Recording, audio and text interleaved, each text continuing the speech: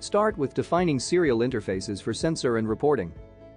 All components in the configuration are added by selecting the Add Component button on the upper left corner of the configuration tool and then choosing the component role and component.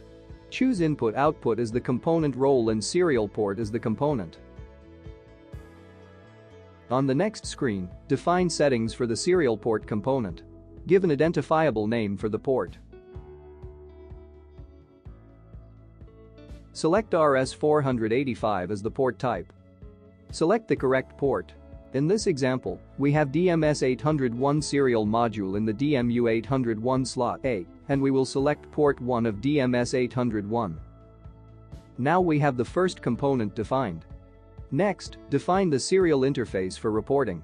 Again, select Add Component and choose Input/Output as the component role and serial port as the component. Give a name for the port.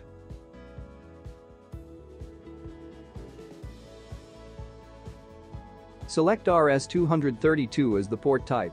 Select the correct port. Again, we have DMS801 serial module in DMU801 slot A, and this time we will select port number 4. It is the only port in DMS801 that can be configured as RS232 serial line. Move on to adding the next component in your configuration, the sensor. In this example we will add HMP155. This time, select Sensor as the component role. Select HMP155 from the component list. Define the HMP155 component settings. Select the input port. Make sure the sensor pole address is correct. The default polling interval is 10 seconds, but you can change it if required. The next step is to set calculations to your configuration. In this example, we will add a dew point calculation that is calculated based on the temperature and humidity values. Select Calculation as the component role and dew point as the component. Define settings for the dew point calculation component. Define calculation interval. Select observation source variables.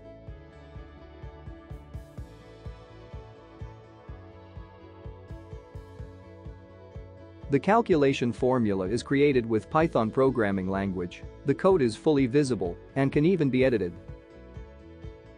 To get the measurement data printed out, the next step is to add a text report to the configuration. Select Report as the component role and Text Report as the component. This report template includes temperature and humidity values.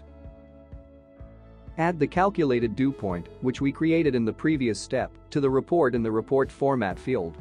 You can add plain text and control characters. When editing the template, the preview field updates accordingly. Select Add Observation.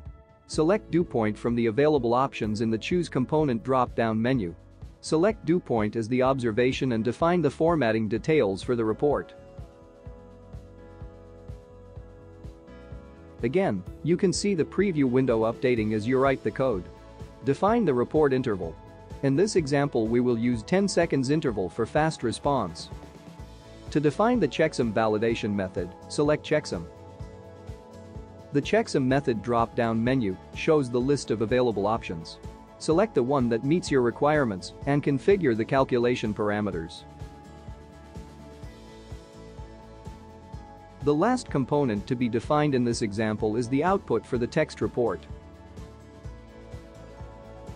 Select Report Target as the component role and Target Serial as the component.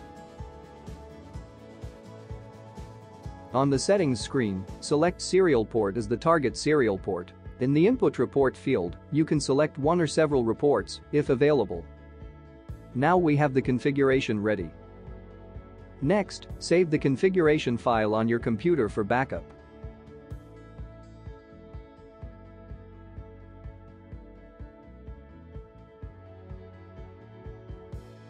Next, upload the configuration file to DMU801 by selecting Upload to DMU. The DMU801 will start running the new configuration right away. Finally, test the operation of the configuration. In DMU801, connect an HMP155 sensor to the serial port A1, which is the same port that was defined in the sensor component settings. Go to Device Console. Information about successful data polling and report generation is shown every 10 seconds. If something goes wrong, the error information is displayed. Connect a terminal program to the DMU801 serial port A4, which was defined as the serial interface for reporting in the beginning. You can see that DMU801 sends the report every 10 seconds. For more information, see user documentation for DMU801 configuration tool or contact Vaisala.